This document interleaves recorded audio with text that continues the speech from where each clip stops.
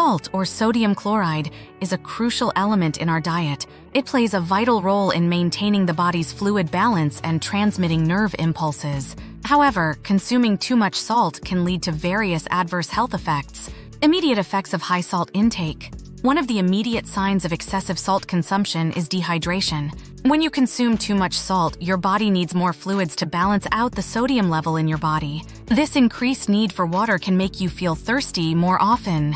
If your body doesn't get enough water, it can lead to dehydration, which is often accompanied by feelings of nausea or even diarrhea. Another immediate effect of high salt intake is bloating. Sodium helps regulate the amount of fluid in your body. When you consume too much salt, it can cause your body to retain more water, leading to bloating and puffiness. This bloating can be especially pronounced if you've had a high-sodium, high-protein meal. Long-term impacts of excessive salt consumption.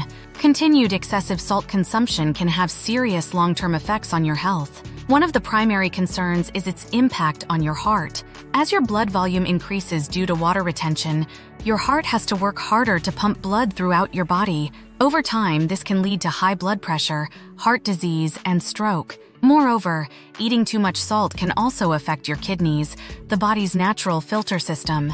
Excessive salt makes the kidneys less efficient, and over time, it can lead to kidney diseases. In addition to these, high salt intake has also been linked to poor sleep quality. While the research is still ongoing, some studies suggest that high sodium levels might interfere with the body's sleep regulation mechanism. Balancing your salt intake. While salt is essential for various bodily functions, it's important to consume it in moderation. The American Heart Association recommends no more than 2,300 milligrams mg a day and an ideal limit of no more than 1,500 mg per day for most adults. Remember, most of the salt we consume comes from processed foods.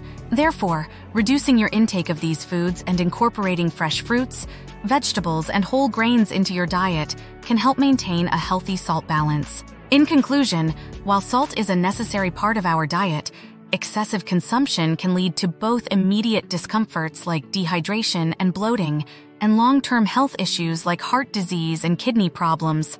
Therefore, it's crucial to keep track of your salt intake and ensure it's within the recommended limits.